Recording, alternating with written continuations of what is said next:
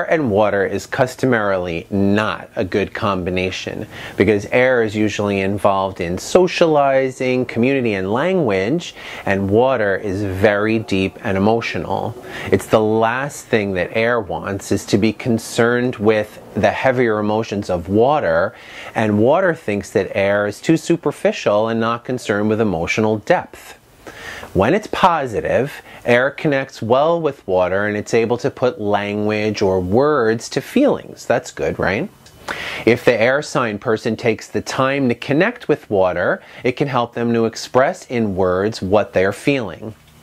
On the opposite side of things, water is able to give air some depth. They wouldn't have this if they didn't have an emotional person in their life. It can be heavy at times, but it can also create more than just the ceaseless chatter and socializing of the air person. Celebrity couple who's air and water that's doing just great is Justin Timberlake and Jessica Biel. Congratulations to the both of them.